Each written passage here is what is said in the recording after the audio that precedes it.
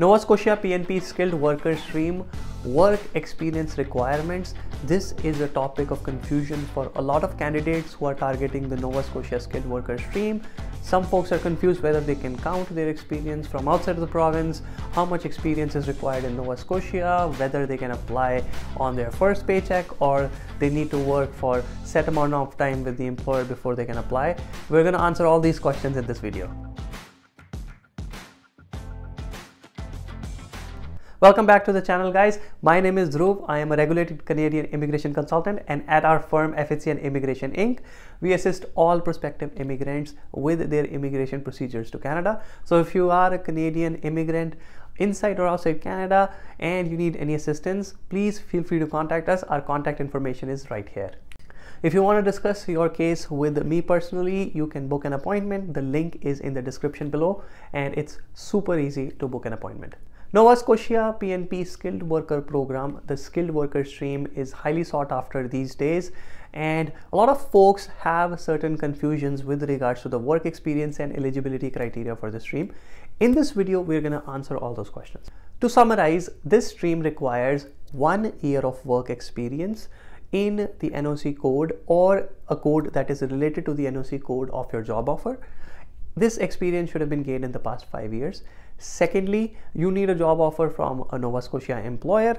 And thirdly, there are English requirements like CLB5 or CLB4 depending on the tier category of your job offer. These requirements for English are pretty standard and pretty relaxed, so usually people don't have an issue with this. Now, the main point of confusion is the 1 year of work experience, and because of this, a lot of folks are confused and a lot of folks end up wasting a lot of time because they are not clear about whether they are eligible with regards to the experience requirement or not. The first commonly asked question is, does that 1 year of work experience have to be in Nova Scotia? The answer is no. The experience can be anywhere in Canada or outside Canada. It does not have to be in Nova Scotia.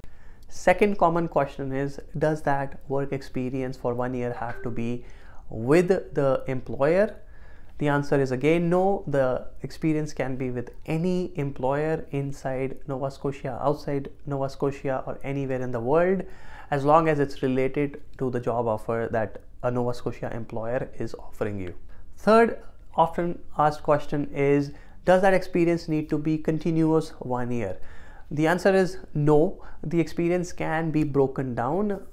You can work 6 months with one employer, 6 months with another employer. You can work 6 months in Ontario and then 6 months in Alberta, and then move to Nova Scotia and get a job offer, and you would still qualify for this program. So from the point of work experience, you need 1 year of work experience. Could be inside Nova Scotia, outside Nova Scotia, or anywhere in the world.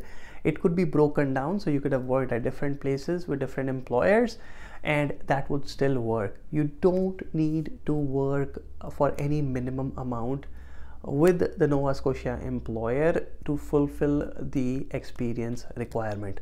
Now, there is a case where you do need to work a minimum amount with the Nova Scotia employer, and I'm going to talk about it next. If you are getting a job offer in tier category 0, 1, 2, or 3, this is the skilled work category, then you do not need to work any amount of time with the Nova Scotia employer. That is, if you have 1 year of work experience already, for example, say as a food service supervisor, you have 1 year in Ontario, for example, and you move to Nova Scotia, right with the job offer, you can apply for this PNP stream.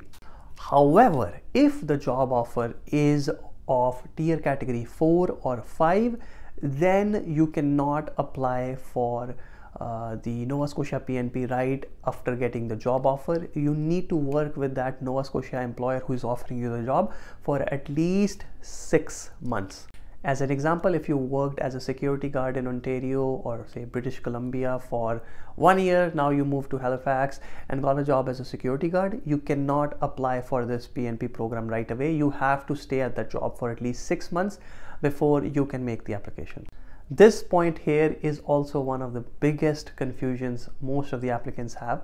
I hope with the questions and answers in this video, you were able to get a better sense of what qualifies and what does not qualify under the Nova Scotia PNP Skilled Worker stream.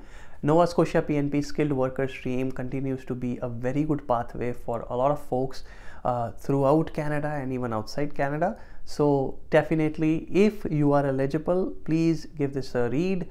You can go to the Nova Scotia's website and you can find all the information. If you have any questions, feel free to contact us. The link is in the description and our contact information is also given there.